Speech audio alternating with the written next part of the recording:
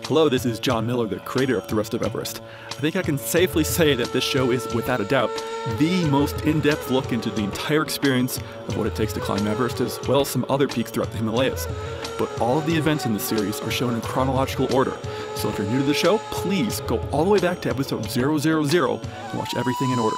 That's truly the best way to enjoy it. Thanks.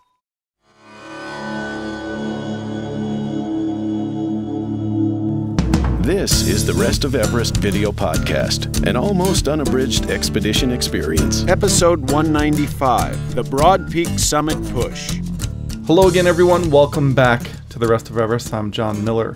Joined this week, it's been a long absence since we recorded an episode, but Brian Block is back on the line. How you doing, Brian? Hey! Oh, good. Glad to be back. It's been quite an adventure over the past few weeks, hasn't it, Brian? You live up in Estes Park, and Estes Park got hit by the massive Colorado floods. How's everything up there? Well, it's been interesting to say the least, but as far as us personally, we got off pretty easily, but town is definitely hurting a bit, and especially with this government closure, it's keeping it more than interesting because the parks aren't available, so we're kind of almost landlocked up here. Yeah, literally landlocked. Well, only one way in and out of town right now, correct? Yeah, with the park road closed, it's pretty much just Highway 7, and they did just open up 119, but it's still what was a 45-minute drive down to Boulder is, almost 2 hours, so. Oh, that's just crazy. Well, really glad to hear you guys are all right up there, and yeah, it's going to be a long recovery, but we're glad that you guys are okay. Yeah. But switching gears, let's go back to the Rest of Everest. We left off just before releasing episode 195 here, which is the Summit Day episode of Broad Peak. So I know people have been hanging, waiting to see just what transpired back in 2010 on Broad Peak. So here we go. So we're on the way up to Camp 3. Going for the summit push from 3. Carrying a full load. I get more excited about not having to carry everything from 3 to 4 and then 4 up all the way back down. So I'm feeling better. The higher I go, the better I feel. As usual, and for no reason that makes any sense, that's for sure. K2's out in full effect today. Really low winds. Beautiful day. Lisa's out, which is always a good sign. Good weather. It's a beautiful view all around. So I had the bug get me last night, or 2 nights ago. I was supposed to go up to 3 the other day and then to 4. Was not good. Cold sweats, nastiness. Pretty much called pretty upset to the wife. Thought it was over, but hydrated up like a mother last night and haven't eaten too much, and I've been popping lots of Imodium. Yeah, good for you. But feeling pretty good. Moving pretty quick. Actually just slow right now because everybody ahead of me is real slow, but it's okay. Still making good time, and it's just getting a little warmer as we go. Good things. Alright, that's it for now. More from Camp 3 most likely. Yeah, how bad was it? Sounds like you really got hit badly. Yeah, my wife calls me the guy with the iron gut, and part of it is, I drink the water in Mexico for sport, just because it's like I'm trying to build up the immunity across the world, because usually I have a day or two free, but this whole trip I hadn't been sick at all until it was I got up to Camp 2 and was like, oh yeah, no problem, blitzed up there, felt great, and then got just immensely sick, for better part of that day, and then ended up that I thought I kind of beat it down. I think I figured out I took 13 Imodium in 15 hours or something like that. It just was literally unstoppable. I mean, and I was vomitous as well. So all the fun stuff that goes on with expedition stuff, and rough times. No, you should do, Fabrizio. You should get married now. I'm trying. Come on, mate. Just not trying. You're not trying hard enough, mate. No woman will have me, eh? I like the arguing up here. So is this Camp 3 or Camp 4? This is High Camp 3. High Camp 3, okay. Yeah, this expedition is, I'm hoping it's my future ex-wife that I've met. The future ex-wife. So, you just gonna start making the payments on the house you're gonna buy her? No, she has a house. Even better. I've got a little house in Zakopane in Poland. Beautiful ski region. Yeah? Yeah. Looks like I'll be in Poland all winter.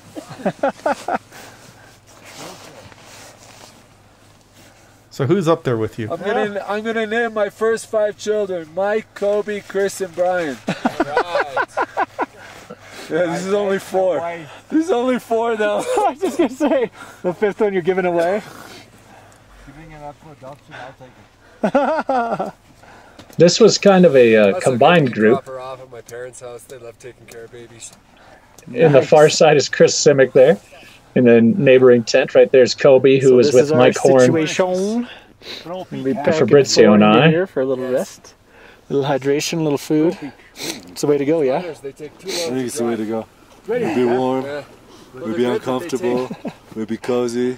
Who knows, maybe somebody falls in love tonight with someone else. It's the way to do it, you know? Chris, they need more room. Come in here. Okay. We stack 5, like logs.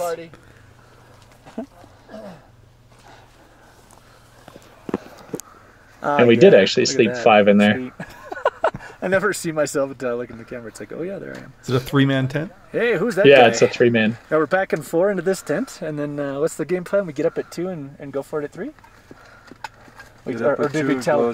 Did we tell everyone else that, and then we get up at 3 and go for it? All that matters is us, Tamayo, Kobe, Mike. Yeah. Us. Okay. Life is good though. I feel good about this. Yeah, we're gonna be 4 spooning guys all in the night. tent. Yeah, you know. Big spoon, little spoon. It's been a while since I've had some action, so. Yeah, since last night, huh? I heard you guys giggling. Hey, Chris, you have a pot over there? A pot and a pan? Yeah. Yeah. Side, yeah. And a stove too. You want 2? These guys brought one up. They did. Because there's one here. And then Mike and Joe from our team actually came up and joined us. Okay, yeah, perfect, eh? Sounds like a party. You say A a lot, eh? Yeah, eh? When he talks to you, he's Canadian. When he talks to Kobe, he's like, yeah. To everybody. He becomes I Swiss. want to be Canadian. I really do. What elevation are you guys at here, do you think? We are at about 24,000, I believe. Which I learned, which was to tickle. I'm gonna make Mike horny tonight between you and Kobe. He's gonna be writhing around. Oh man. Oh, where? No, baby. Hey, Mike. Yes, doctor. When I'm on the phone to my girlfriend, now you have to be quiet. I don't understand. Kobe. She looks jealous. You know, Fabrizio. Yeah. That's what friends are for. Yeah. Thank you. It's quite a platform you guys have there. Andre? Yeah, it's actually dug out of a really auspicious spot. Good? She's a good Yeah? cutie, but Ready to go tomorrow early? you can hang on to that. Yeah, I don't think I can hang on though, you know, I don't have enough money. Yeah. Yeah. Well, that's the plan. If weather is good, yeah, we go. But I can fix the rope for her. Yeah. You can offer much more than I think good, and we should have a big group, so could be very good. Yeah. So is pretty much everyone on this mountain going up at this time, or was Everybody that was strong enough that they could. We had a couple of weather windows and people sick, and Oh, okay. so we were up as high as we could be. This is kind of like the advanced strong team, I would say.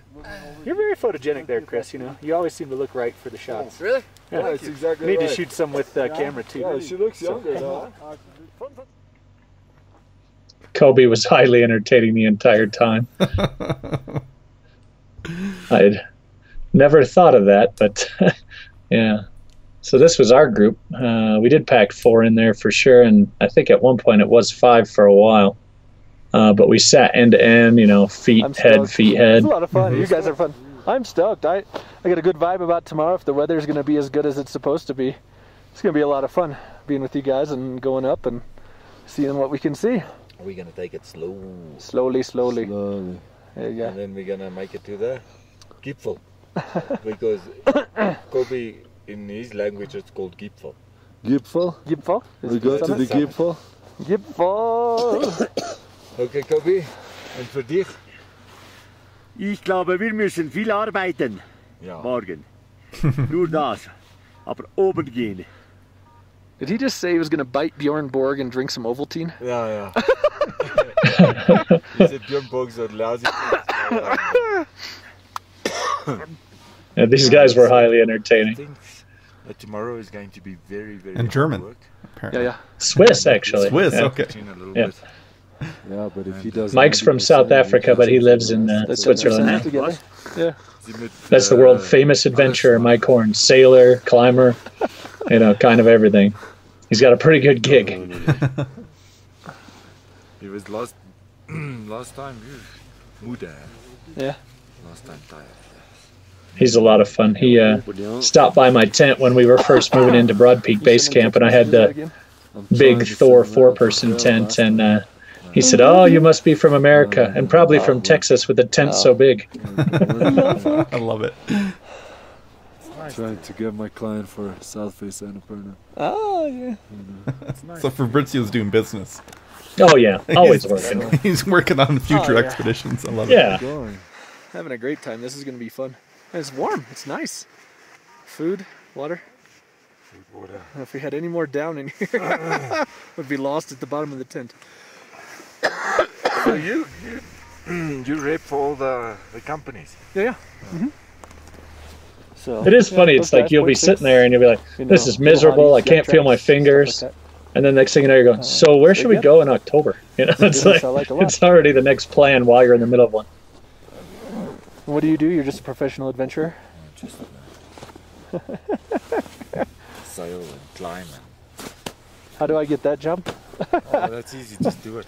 Yeah, okay. Just do it. Yeah, just do it. Although he is sponsored by Rolex and Mercedes, I believe. That helps. Yeah, that doesn't hurt. That's a pro tip, everyone. Yeah. Get a big sponsor. No more credit. No, when I left base camp it was $300. That's no good.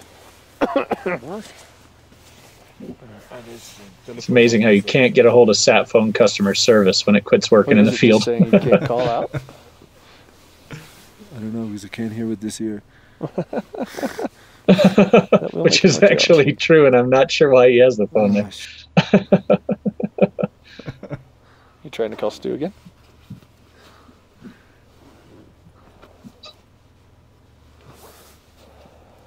This is crazy.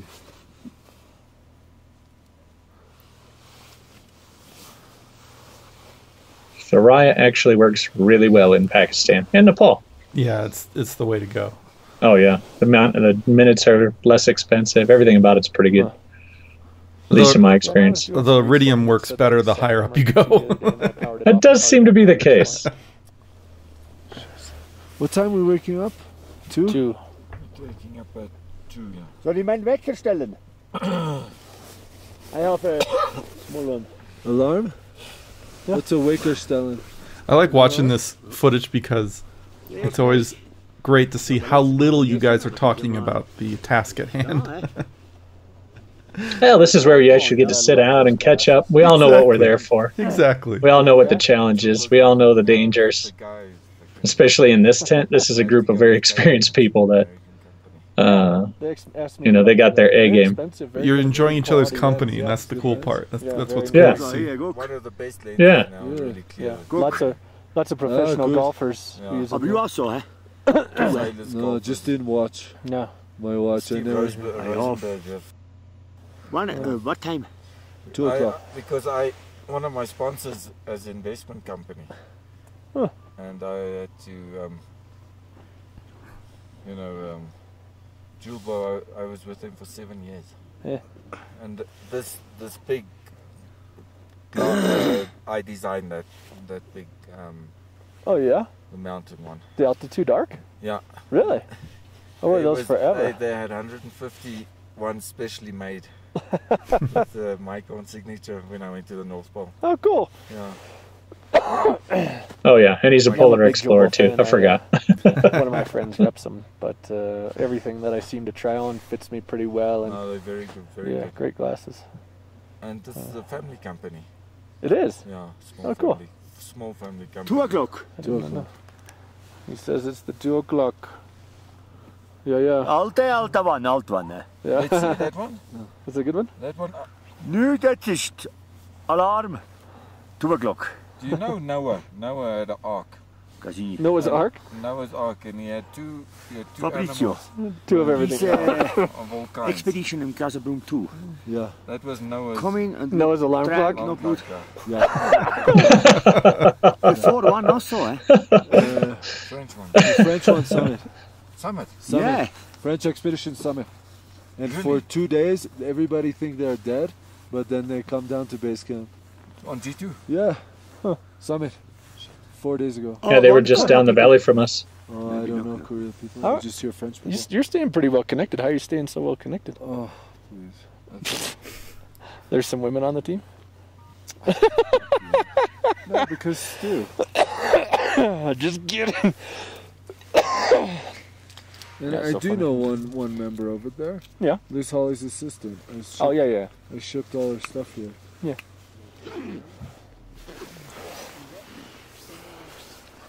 What's a good word? Morning! It's 2:30 in the morning on the 17th of July, 2010. Coming straight out of Compton, you know what I'm saying? Yeah. Representing. Packed in here like pigs in a blanket, which was warm last night. Yeah, it was nice. Yeah. I don't typically think much of go July as being that cold. Yeah, at 24,000 feet, it tends to be a bit brisk. Although it was unusually warm, actually, at this point. My only challenge was I was stuck in the middle of the tent, so, you know, to put your boots on and everything, you kind of swing your feet out and get all situated. But, of course, me and Mike were kind of duking it out to get out of the tent. And I ended up getting the short end of the straw and having to go out the far side and then walk around both ends of the tent and everything, which was totally fine. But you know, I usually like to be in the front of the pack when we take off, but some of the other people had started at midnight and before. So, you know, I mean, we started right at 3:30, I believe it was, or I did. I think, actually, Kobe got out of the tent. Like, I think he had his boots on already. I think he slept in everything. He just like rolled over and took off. Ready to go. He was pretty good. I would climb with those guys again for sure. Actually, everybody in that whole scene's pretty solid people, and I would rope up with again. But yeah, we got out the door and got headed up, and there was a couple people on oxygen and whatnot, so we had to get them situated, and then we were off. Wow, that is an awesome shot there. Yeah, sunrise is always great in the mountains. That's crazy, that far peak, the way it's the first to catch it. So Look at that shadow. Yeah, it's awesome. I mean, you know, we're getting up there. I think we're at this point, we're probably closer to 25,000 feet. But yeah, this was the tent at Camp 4 that we passed by. There's Camp 3. On that little platform. It's a beautiful view today. It's about 6 a.m. About a 3:30 start. K2.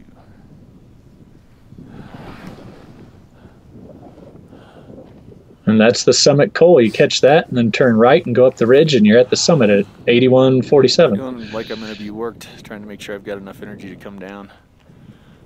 Because it's pretty wide open and the snow's pretty hard, so wish me luck. Love you, V.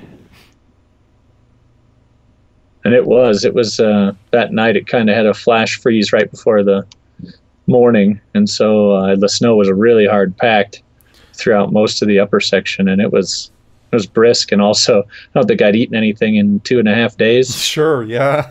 So yeah, we just wasn't going to chance cautious. Yeah, I think I took 3 more Imodium that morning, and that was pretty much breakfast. So pushed pretty hard and got some cool shots of everybody making their way and kicking in the trough. But yeah, you can see that's the col right up there, basically where you catch the ridge to the summit. So. But then, how long is the summit ridge? The summit ridge is it's a better part of a mile. And it only goes up about 50 meters. So you get to about 8,000 meters at the col. You turn right, and then it's like 3/4 of a mile and 50 meters of elevation gain. It's a little up and down, but of course we got all the way up to the very base of the col, and this is where you know, the warm temperatures kind of caught up with us because we'd gotten a lot of snow, and then everything was unstable.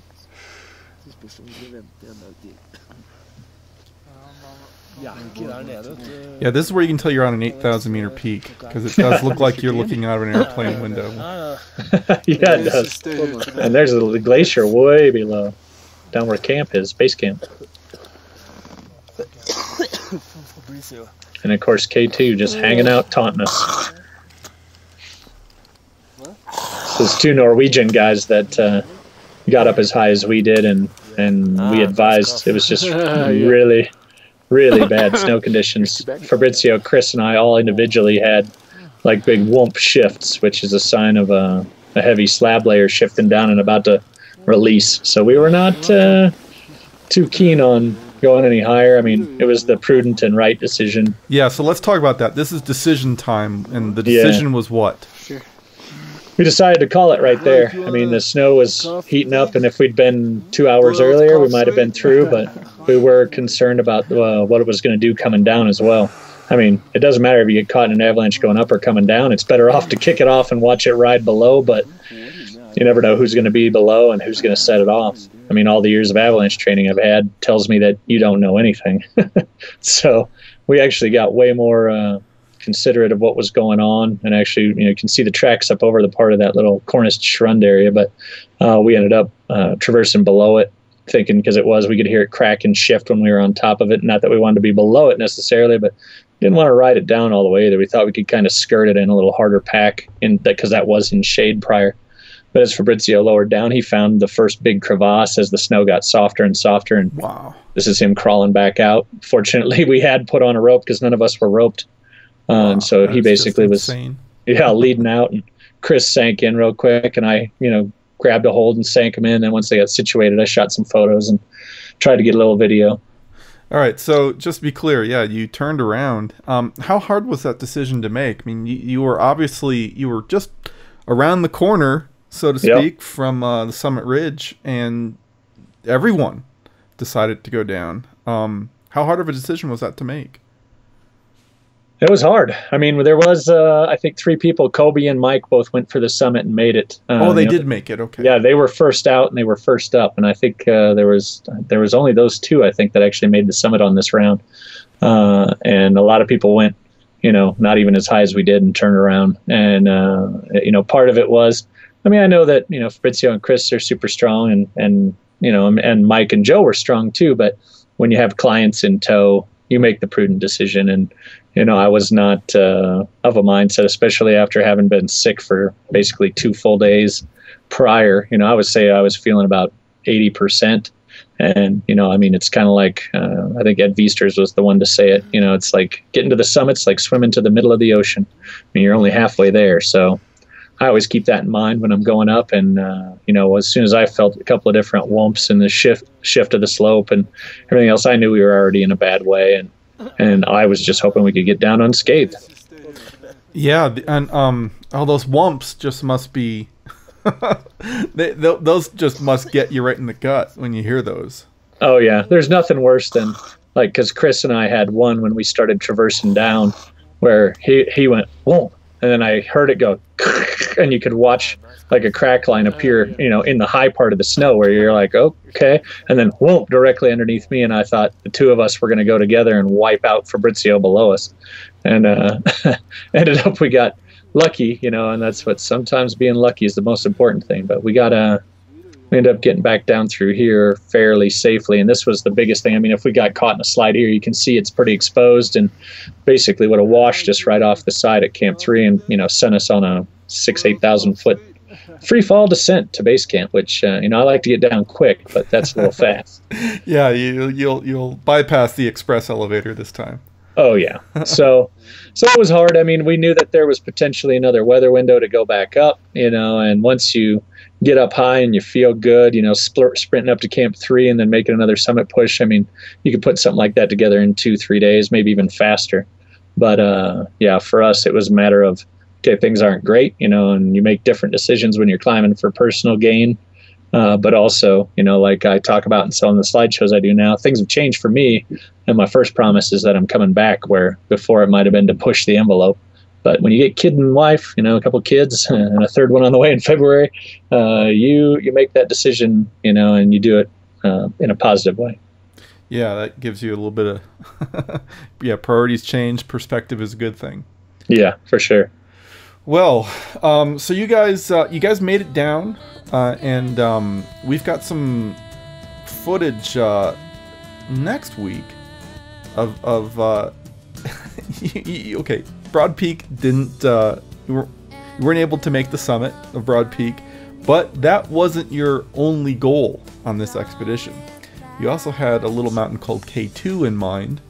Yes. And so we're gonna transition over to K2 starting next week, and we're gonna start looking at just went into that. Very different situation because Broad Peak got you acclimatized and got you all ready for K2. So it's a much different experience getting on K2 after already being warmed up from Broad Peak. Yeah, this is the warm-up peak. Yeah. So yeah, it's definitely gives you an opportunity to get a lot of elevation and acclimate well, and you know, basically make a blitz on K2, because there is no part of that is fun and safe.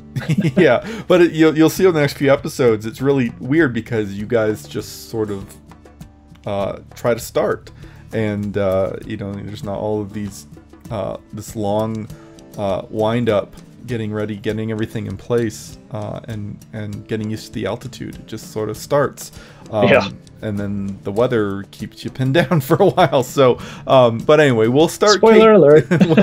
we'll start K2 next week, and yeah, glad that those WHOMPs didn't consume you guys on Broad Peak. Me too.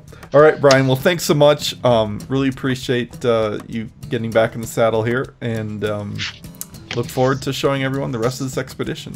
There's a lot more to come. So we will see you guys next week. Bye. Bye. The Rest of Everest has been watched millions and millions of times all over the world since 2006, and it's all been free, but it's not free for me. If you're a fan, then let me know. You can like The Rest of Everest on Facebook, write a review on iTunes, subscribe on YouTube, or even help me pay the bills with a financial donation. It doesn't take much, and quite literally, your donations make this show possible. They honestly pay for everything. You can make a one-time donation or set up a monthly contribution through my website. Help me out, and I'll give you a download of our film Everest: The Other Side, as well as some other goodies. Thanks as always to our announcer Marlon May from marlonmay.com, and to Wendy Wu for providing the show's theme song. Find her on iTunes or at wendywoo.com. Thank you for watching The Rest of Everest. For more information about the show and upcoming expeditions, be sure to visit therestofeverest.com.